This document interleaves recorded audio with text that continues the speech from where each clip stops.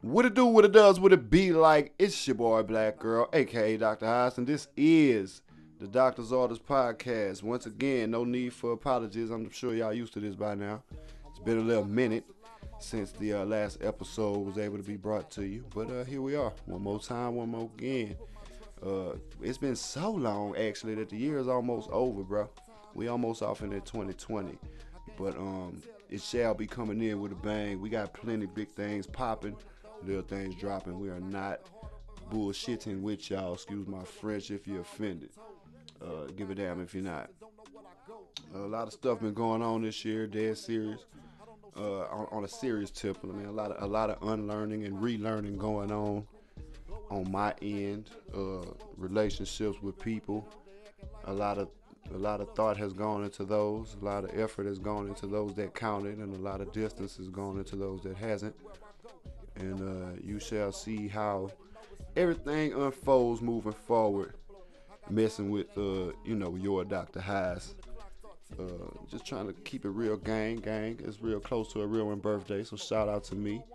A couple more days, man. Lord said the same. I'm gonna be 33 years old, so we're gonna keep the ball rolling and give all praises to the Most High for that once we get to that point. But it's a lot of other things been going on, music related. Got a lot of projects. Got my hands and feet in. You can definitely say we put my feet off into this one. I ain't gonna get into too much detail. I'm gonna leave that one. But I am gonna speak on just a real awakening that's going on in the 2019. Just kind of a realizing who I am as a man, and I think a lot of people close to me have done the same. Have done a lot of self-reflecting here in the 2019 and beyond. We plan to grow much more and get a lot more things done, a lot more accolades under our belt. But it's been a struggle to say the least. I wish I had a couple folk in here give me an amen. But at the same time, shit, I don't really need no co-signer for my own personal testimony. Things have been rough to say it in the nicest way, but a lot of changes were made. Career changes were made. Friendships were made. Friendships were broken. A lot of things, man. A lot of things, but through the grace of the Most High, here we are to run it one more again with you on Doctor's Orders. So, without any further ado, we'll jump right off into the daily diagnosis. Let you know what's happening, going on, around these ways these days. So, yeah, just to start it off, man, shout out to homegrown hero, legend, Master P. Got a gourmet ramen noodles out. Yep, you heard me right. That man has gourmet ramen noodles. Ramen noodles in various different flavors that are pretty much southern based. I think he got like a chicken gumbo flavor one. I think he got all kind of shit. Y'all go look that up, man. Y'all know he had the wrap snacks, the potato chips, and they're pretty decent. Every flavor. I've tried most of them. So y'all go support the No Limit entrepreneur himself, Mr. Master P. Shout out to him. We all looking up to him down here anyway. Because this is the guy, he's lived the entire ghetto dream. This nigga so dope. This nigga rapped. And this nigga played basketball at a professional level. So he literally completed the trifecta that the African American male in most hoods nationwide dream of getting themselves into some type of riches. So shout out to him for that. What else went down? Speaking of basketball, and speaking of the South, we're gonna go straight over to our homegirl Lizzo. Shout out to Lizzo, H.A.A.S finest. I did not know she was from Houston. I have to look that up. But she was in L.A. a couple days ago at the Lakers game, peeping out LeBron and such. And I don't know how to put it, but you already know she's BBW, beautiful, bigger woman. And she is very confident in herself. She has no problem showing her body. She's shown us that numerous times during her performances and photographs and Instagram posts and such. So we know that she's not very embarrassed of her body, right? Well, that for sure would give me a reason to believe that she had no fucks given that night when she went to the Staples Center. She had on a dress or pants or whatever, something with the ass completely cut out. Yes, the cheeks of the ass were cut out of the garment, and she ended up being on camera or something. I don't know if it made the jumbotron or whatever. It was a TV camera. I don't know, but she got up, man, and she started popping it and twerking it and showing the naked ass in the great state of California, and it was quite a sight to see. So that was embarrassing to an extent, slight bit cringeworthy, not because of her size or her confidence level by any means. I'm not shaming her, but I will say that was just inappropriate for a human being of any sort, male, female, black, white, big, small, to have their ass protruding and gyrating in the air in such a way that it did that night. A naked ass is no place for. There's no place for the naked ass in the Staples Center during an NBA game. But at the same time, shout out to Lizzo. You're mighty brave, my girl. You're mighty brave.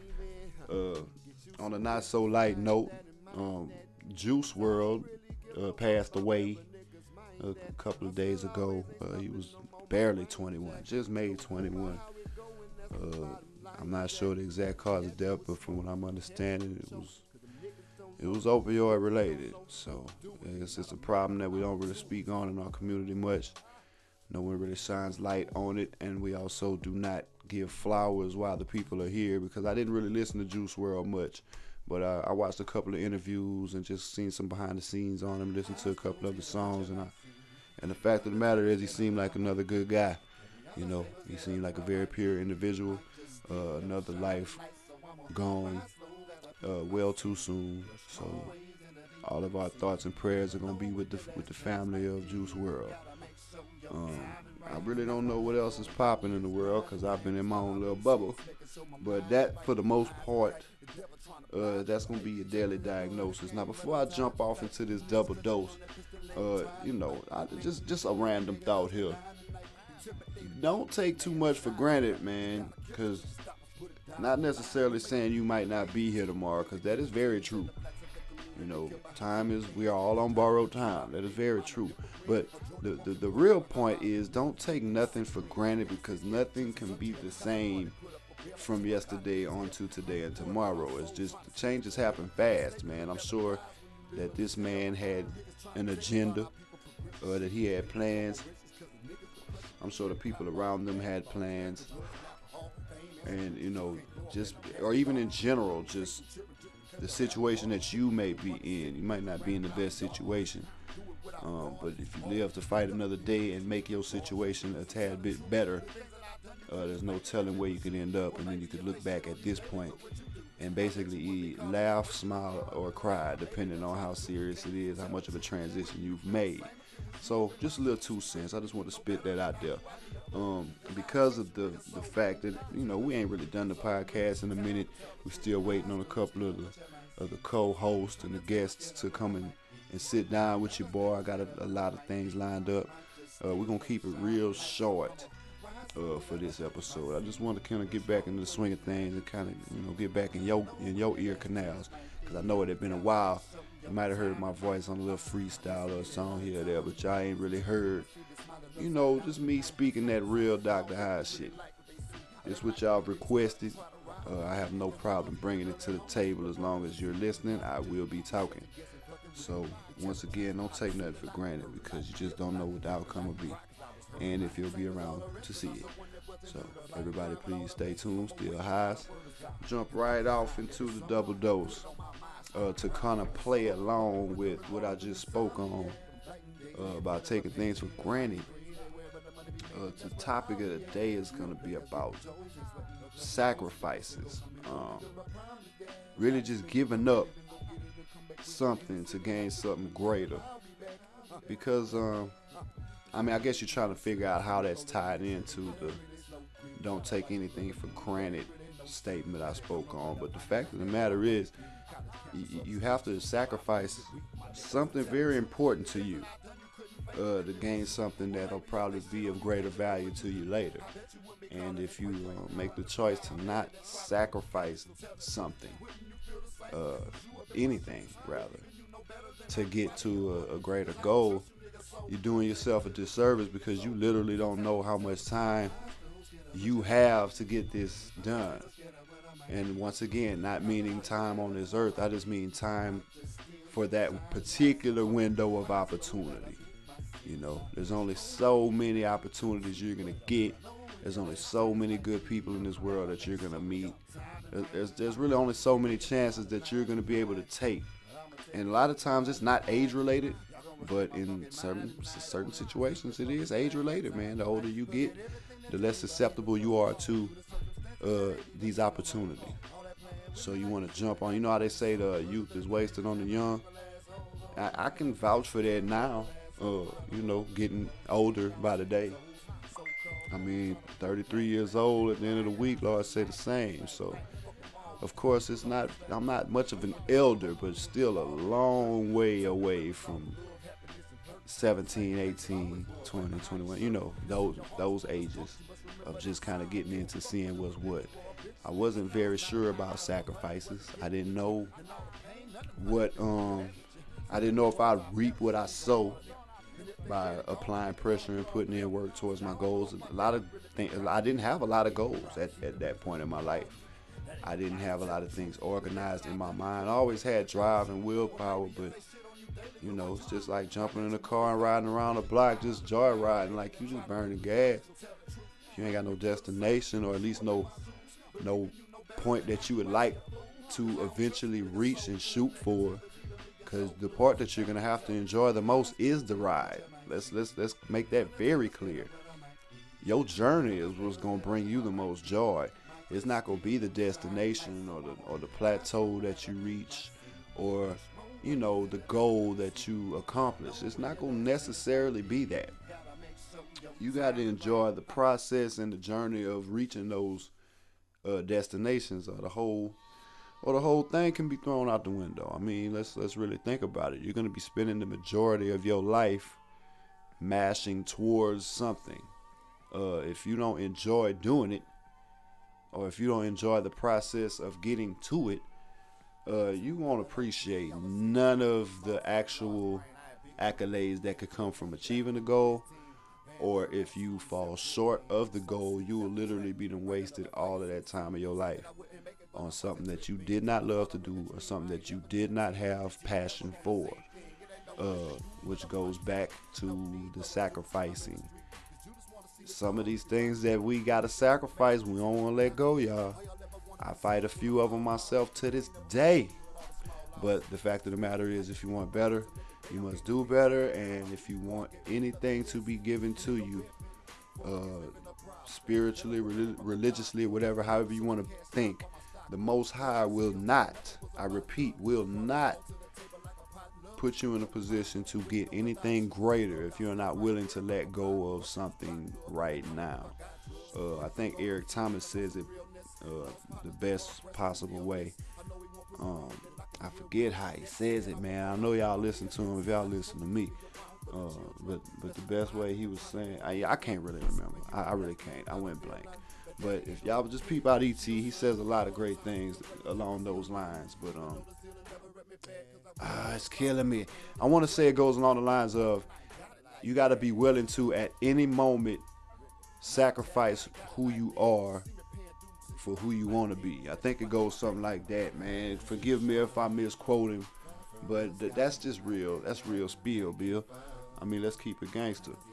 If you can't drop your everyday lifestyle, your everyday habits, your everyday tendencies, even when it comes to possessions or even relationships with people, if you can't cut things short and give things up and give things away to get to that point in your life that you are, I don't even want to say comfortable, because comfort ain't good, but just happy. If you can't get to the point that you can give up something that makes you happy now to receive something that could keep you happy for an extended period of time, even your whole life maybe.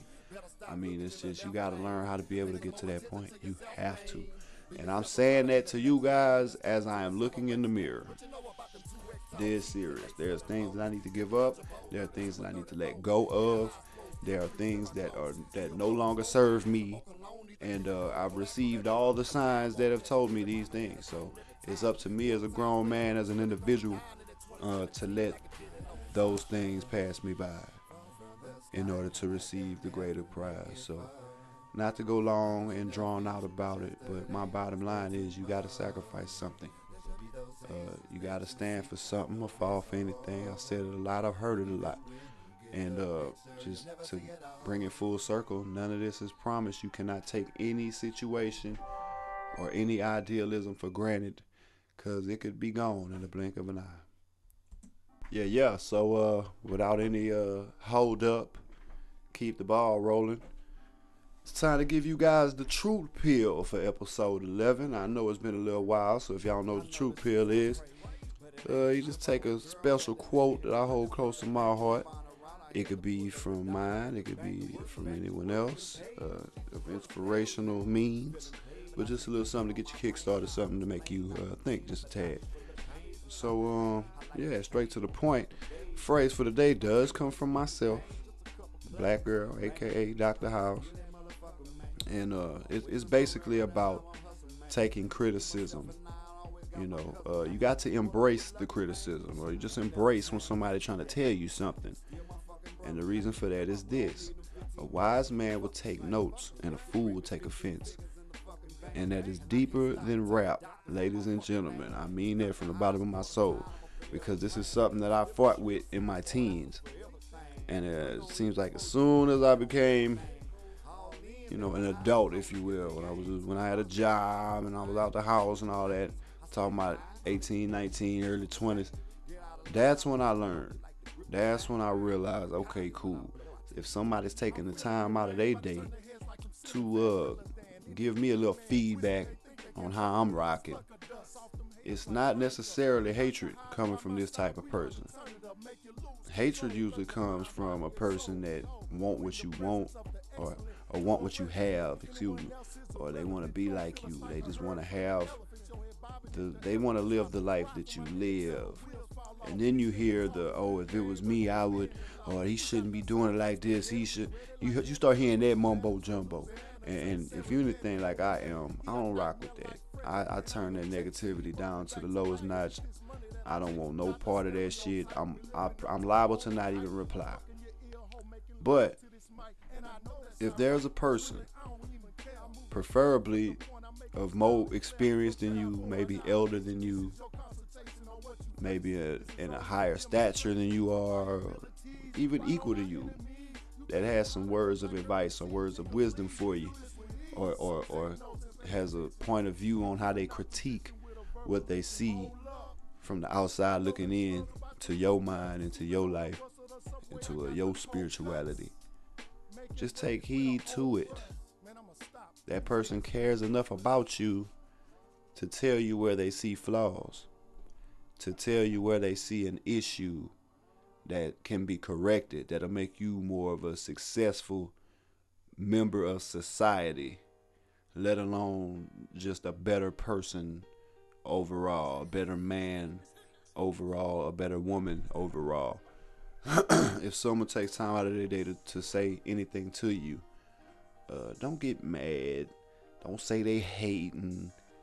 Don't take such offense to somebody trying to straighten you out, because to be honest with you, most motherfuckers ain't gonna tell you nothing. They see you struggling, they see you doing something wrong, or they see that you've been misinformed. Most people ain't gonna stop and let you know where you went wrong at. Most people will not point out the issue or the flaw that could really be responsible for your self-destruction, or the destruction of the community, the village, if you will. Like, we all gotta work, eat, live, and raise our children around each other on this planet. Now, how far or close away we are, we got buku choices behind that. I mean, some of us prefer to be in the thick of the hood, the neighborhood. Some of us prefer to be far away from other people, ducked off in the country, miles apart from their next neighbor. That matters not. Not in these days. Not in the 2019 shit. We basically in 2020 now. Not in 2020. We got phones, we got internet, we got everything. We got too much access to each other. We see too much of each other to completely avoid the criticism of the next man. Like somebody's gonna have something to say. It's your job to be wise enough to decipher the difference between the two. There will be an occasional hater. There will be a venom spitter every now and again.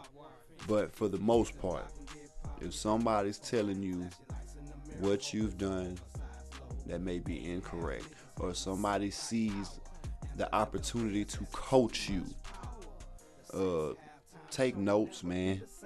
I mean, really study the malfunction in your operation. So that way, when your next at bat comes around, it's no mistake that you will take advantage of your opportunity. Prepare is the key word. Preparation plus opportunity equals success. We all know that. It equals success. But everybody wants the opportunity. I mean, folks crying that they ain't getting the opportunities when opportunity couldn't be more prevalent right now. I mean, it's so easy to create your own opportunities now. As I said, with the social media, the internet, all the devices that we have. But nobody wants to prepare, or nobody wants to be prepared. You know, when you have coaches or bosses, or on a family level, when you have parents, or when you have elders, and you don't listen to them, that's your fault. That's your weakness. You will lose on your own accord, simply because you decided to take offense rather than to take notes and to take heed and to put those positive pieces of information to good use. Instead, you took a positive piece of information, flipped it, and turned it into a negative. To now, not only are you closed-minded to the information that this person is trying to pass to you, but now you feel some type of way, and you're holding some type of grudge towards the other person. That's a double loss.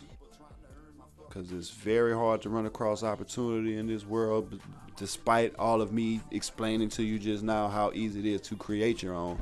Still very hard to run across good opportunities that you have not created for yourself. But it's even harder to run across good people. And if somebody's a good enough person to take the time out to look out for you and speak to you about your personal well-being, or just something that'll set you in a one-up sort of situation, it'll put you one step ahead of the competition. By all means, take care of that relationship. I've been seeing the signs that there's people that I need to be closer to in my own life. So I'm gonna tell you the same thing that I'm telling myself once again, sitting here behind this microphone tonight. If there's something you know you need to be doing, if there's some people that you know you need to be listening to, and if there's some hard truth pills that you have not been able to swallow, man, drink it all, even if it tastes too strong. Go with the flow, plan it, and wait for the opportunity, or create the opportunity, so you could expect the greatest success. Yep. So there you have it. Shit, we running up on the end of this podcast here, man. I'm about to let y'all go, but before I do, I'm gonna leave y'all with the refill, as always. This go round, the refill comes from Hebrews 13:16, and it says, "And do not forget to do good and to share with others, for with such sacrifices God is pleased." I gotta agree with that. Even though we do get weary in our well doing, even though we tend to want to question and ask why during our trials and tribulations, during our low points, why us, why me, why this, why that. And speaking of stand along the lines of sacrifice, as I was speaking on earlier, sometimes we don't feel the instant gratification from our sacrifices. Sometimes we have to kind of wait it out and see the direction that the Most High is going to take it.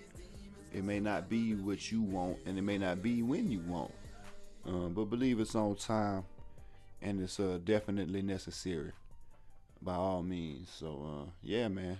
Want y'all to take that with y'all, pack that, wrap it up in a bow tie, and sit that under your tree for the holiday, if you will.